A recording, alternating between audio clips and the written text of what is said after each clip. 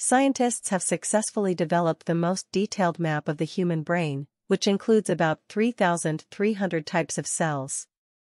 This map was created as part of a study conducted by scientists at the Allen Institute for Brain Research in the United States. The results of the study were published in the journal Science. The research began in 2017 and is aimed at cataloging the cells found in the brains of humans, mice, and primates, including monkeys, macaques, chimpanzees, and gorillas. Researchers have determined that the adult brain contains approximately 86 billion neurons and 84 billion neuron cells.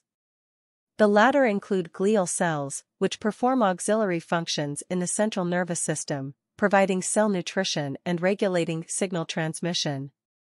The results of the study are considered significant, as this map opens up completely new opportunities for further research in this area. Scientists will be able to study various types of cells that were previously little known. To create an atlas of the human brain, the latest technologies were used, which were previously used mainly to study the brain of animals. For example, scientists used transcriptomics to catalog all ribonucleic acids in individual cells. Ribonucleic acid is a genetic molecule that contains instructions for making proteins and performs other important functions. Epigenomics has also been used to study chemical labels located on the surface of deoxyribonucleic acid that regulate gene activity.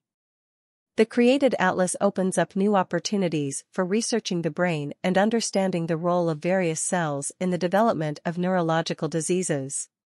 Усім дякую за перегляд. Коментуйте новини, ставте лайки, підписуйтесь на канал.